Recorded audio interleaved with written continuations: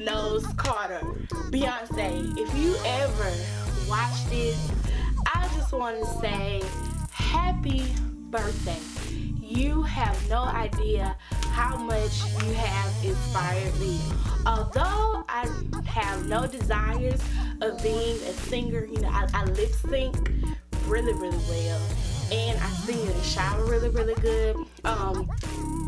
Even though that's not what God has called me to do, you just inspire me. Like, I want to take the hustle, the dedication, and the drive that you have for your music, and I'm applying that same hustle and drive to journalism. Like, I'm making it my own.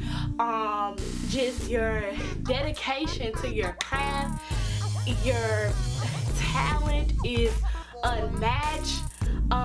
Really don't have the words to describe you and how much I just love and adore you. I was introduced to you Destiny's Child days. My mom, a song, Destiny's Child, I can't remember what song it was, Destiny's Child was on the radio. I was like, oh, mama, turn that up, and like ever since then, I've just been listening to your music. Huge Destiny's Child fan.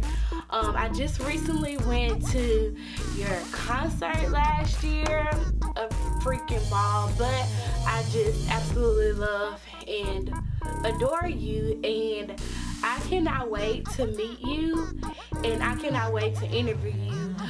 If you haven't noticed already, well, if you don't know this, but I'm going to be your last interview when you decide to retire. You're going to come on my national syndicated talk show, and we're going to have some girl chat, and we're going to talk all about your career and retirement life. So when you ready, holla at your girl. If you wanted to be a closed set, okay, Beyoncè, I will shut my whole talk show down. If you just wanted to be me, you, and this camera right here, girl,